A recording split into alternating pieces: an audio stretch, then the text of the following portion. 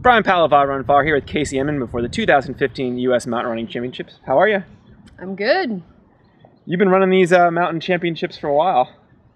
Yeah, kind of. Yeah, I don't know what my first one was. Maybe 2009. Yeah?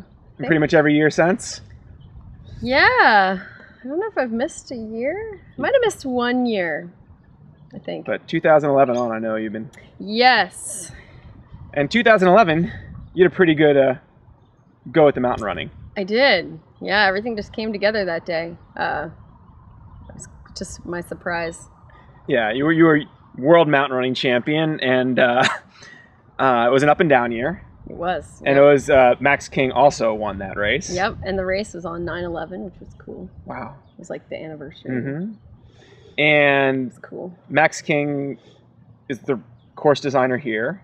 Yep. And his strengths are probably, I would guess, somewhat similar to your strengths. Yeah, so that's probably good. Yeah. That might be the one thing to my advantage at this weekend. You've had a pretty long trip, eh?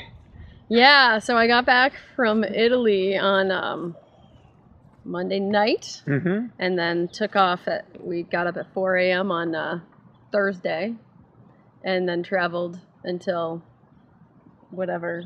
We got here at maybe 9:30 this time zone. Pacific Daylight Time, all right. So that's quite the haul. So, yeah, and I got the 2 kids, and my husband came along, and yeah, and I'm realizing now I'm like, I was jet lagged, and now I'm like 2-3 hours further jet lagged. Mm-hmm.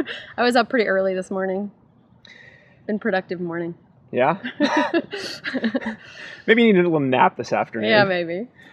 So in 2012 and 2014, I think you were third both years at the U.S. Mountain Running Championships, on the podium again.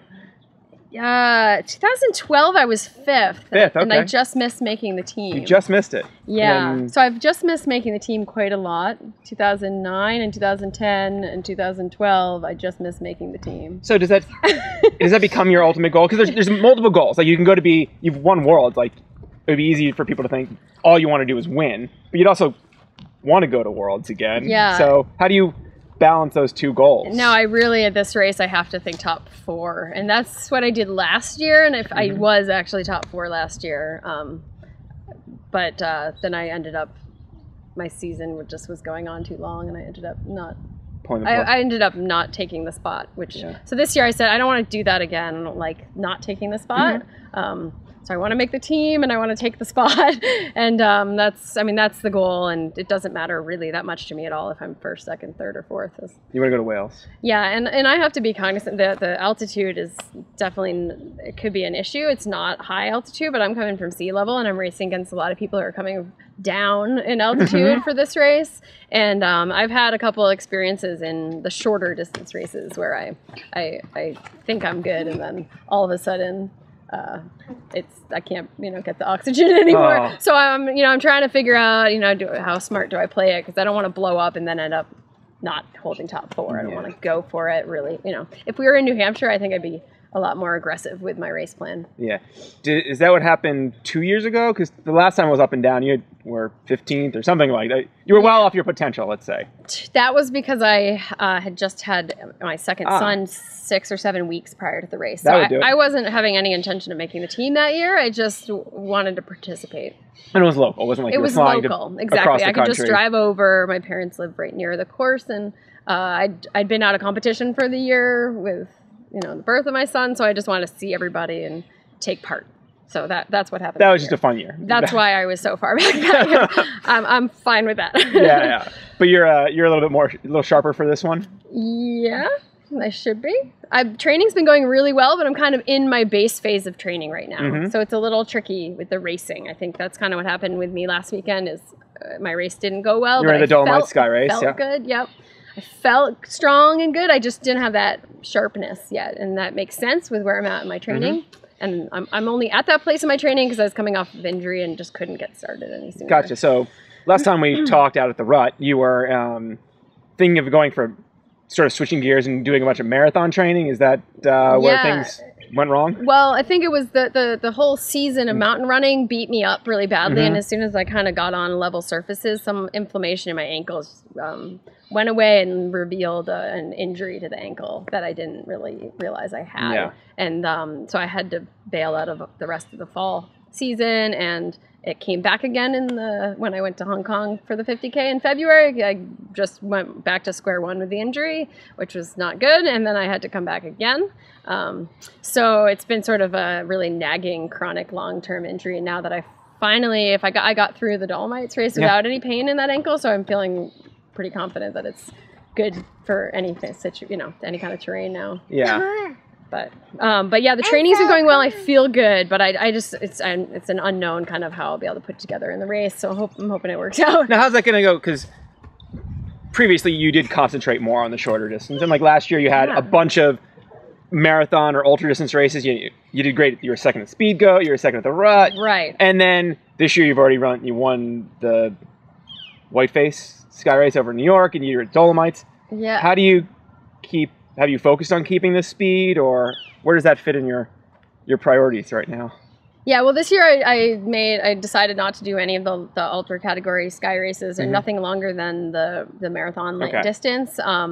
I have a lot of different things I'm trying to train for right now, and really probably the one that's taking priority is marathon training, because I really want to get the Olympic trials qualifier, and I haven't been able to do that yet. I'm running out of time, so that's like right now I'm just kind of trying to build a good training base for that. But that's where I came from. That's where I came from in 2011 and before that, and that's when I'm fit for, when I'm fit I can do all the different terrains well. Gotcha. And if the fitness isn't there, I don't do any of it well, and I don't do as much specific training as because I do such a variety of things. So for me, it's like as long as I'm getting in some mileage and, a long run and some speed workouts, they translate pretty well for me. And I just, I need some more months of training to really get to my peak. It would be great if I can pull off making the team. I feel like then I'll be in a good place in September to race well at Worlds if I can get there. And it'd be a good combination in terms of aiming for your marathon goal, because you'd have the base now. You could work on some sharpness and then bring it all together afterwards. It should come together, yeah. It's a little tricky. And with the sky races being shorter, I'm not going to be beating myself up with the 7 and 8 hour races like I was last year. The Dolomites was only 22K. It's still a 2.5 hour race, but, When you were injured, were you able to do any cross training? I know you live in a good spot for some Nordic skiing. Were you? I did in the winter just to keep myself from going stir crazy. I did do some Nordic skiing and some swimming and that kind of thing. I didn't go overboard with the cross training because I also was, the 2 kids had definitely left me feeling pretty drained in a lot of ways. So I knew I needed to just replenish. So I didn't do a lot. So I definitely lost some fitness over the winter. Yeah. On the Nordic, speaking of Nordic skiing, there's a bunch of competitors in the women race who come very strongly from that background and still mix it in. Yeah. I think in the ultra scene, we've seen a lot of people come like doing the skimo thing in the winter, especially in Europe. Do you think Nordic skiing also is a really good base for trail running? I think Nordic skiers translate really well to mountain running. I always recommend to the junior team, look for some Nordic skiers because they'll be really strong. Especially on the uphill in the years, I feel like that's a huge advantage. But all the it's a fun sport, mountain running, because you get people from all different disciplines. Yes, we have a visitor. Did you fall and land on a cactus? Oh no! Oh no! Oh no! Oh no! So on the course this weekend, it's 2 laps for you. Yes. And probably 850 feet of climb, pretty sandy terrain. That's what I hear.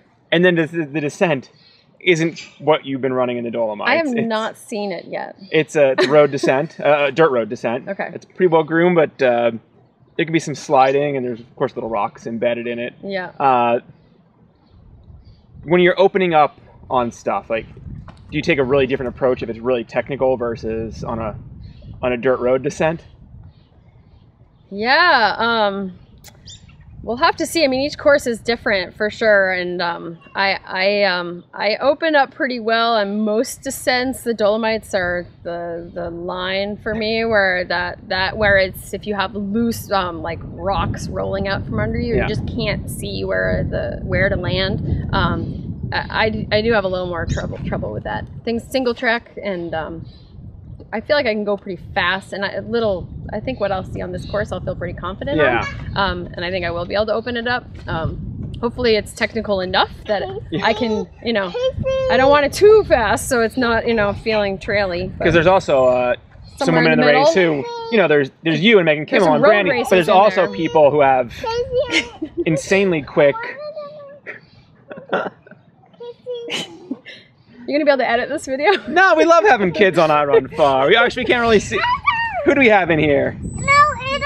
I think she fell and got cut. Can you go inside and ask Eli to turn on the sink or the bathtub? Oh, yeah. Okay. All right, well, good luck with your race on Saturday, and good luck now. Thank you, Kasie. Interview over. Oh.